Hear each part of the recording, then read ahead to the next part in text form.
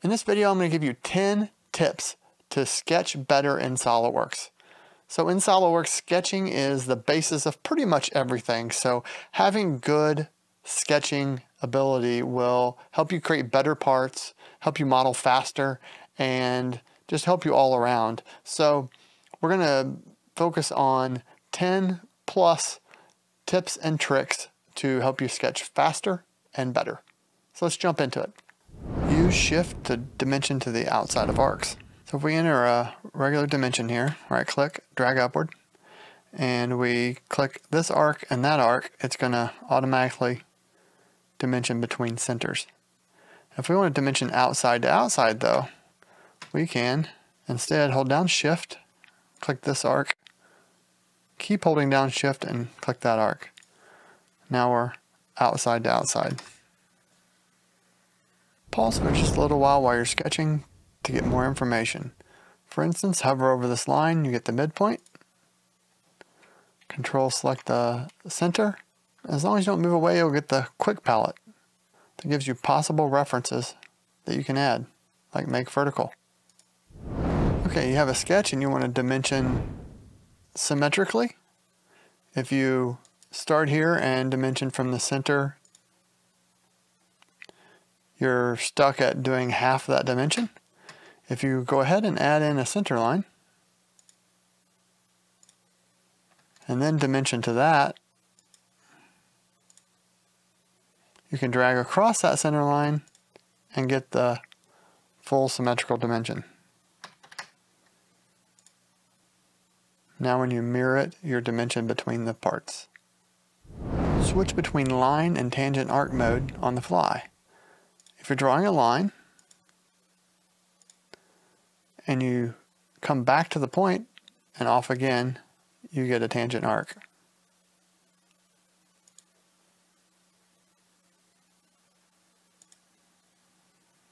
Makes it real easy to alternate between the two. Enter dimensions and conversions directly into dimension boxes. Right click, drag upwards to start dimension. Enter a conversion from inches to millimeters by typing 4 and the inch mark and hit enter. 101.6.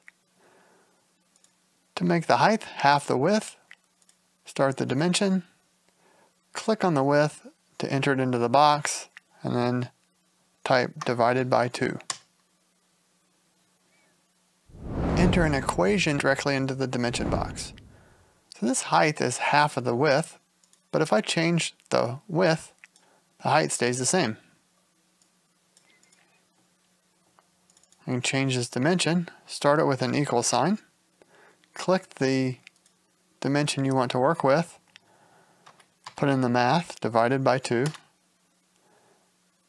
and now you can see there's an equation mark.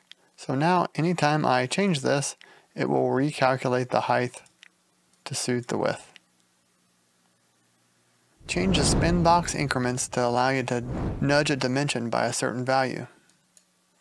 We'll insert a dimension here. Say we'll make it 15. Hit the spin box increment set.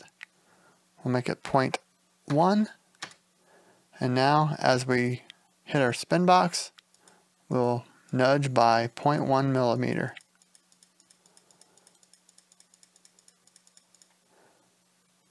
When I change it again, we'll make it 0.5. And now we'll be moving by 0.5.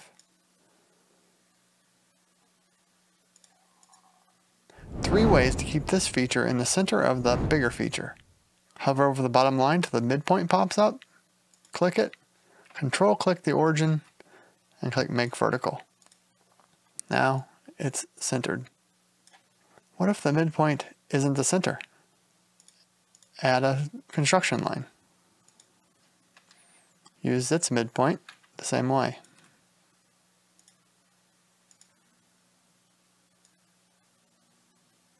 Another possibility is to click the outside lines and make them equal.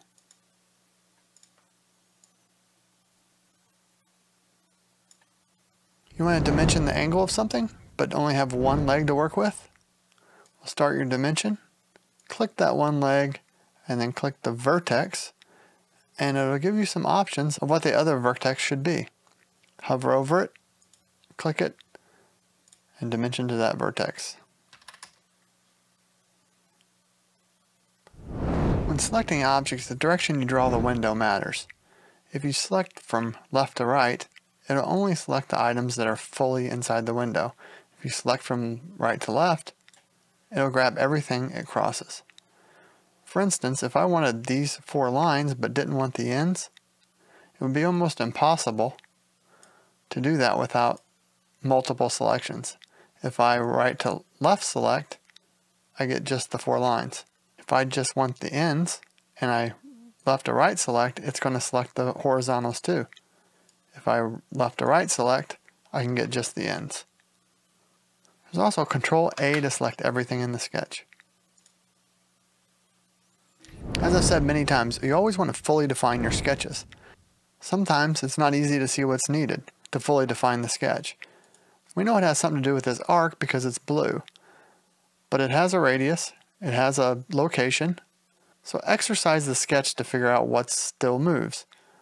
I'll grab this point and drag it, and you can see down there that the center point of the arc is still free to move. So we can just select it, Control select the origin, make it vertical, and now we're fully defined. Do you think I got the top 10? Well, let me know in the comments below what you think the most helpful SolidWorks sketching tip is. If you found this video helpful, be sure to like and subscribe. There's much more to come. If you like more content like this, check out one of these videos on the screen where I walk through the design and modeling of a part and teach along the way. Thanks for watching.